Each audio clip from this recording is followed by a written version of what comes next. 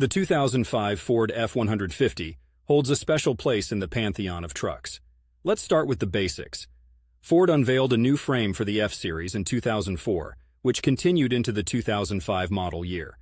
This increased the rigidity and strength of the truck. They knew that the people buying these things were actually going to use them for, well, truck stuff. Aside from the nuts and bolts, the 2005 F-150 was part of that 11th generation that really started to mix in comfort with utility.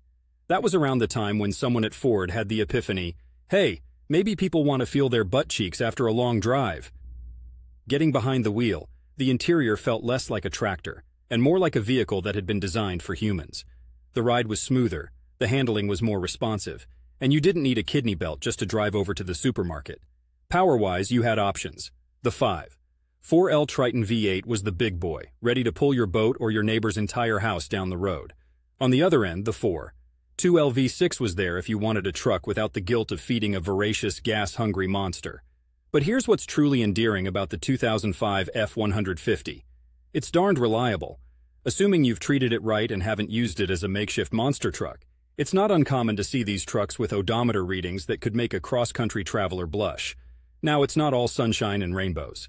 There's some downside, like fuel efficiency, that would make a Prius driver faint.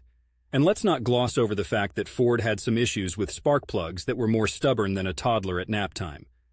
But if you're browsing the used market here in Portland, and you happen upon a well-maintained 2005 F-150, a little piece of automotive history stares back at you.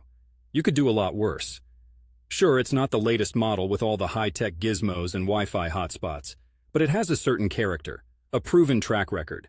The 2005 Ford F-150 is like that old flannel shirt you can't throw away. It's comfortable, familiar, and it just gets the job done. It's a workhorse, as happy hauling timber as it is sitting quietly by the job site, and that consistent duality is really the beauty of it. So, what's my thought? Respect.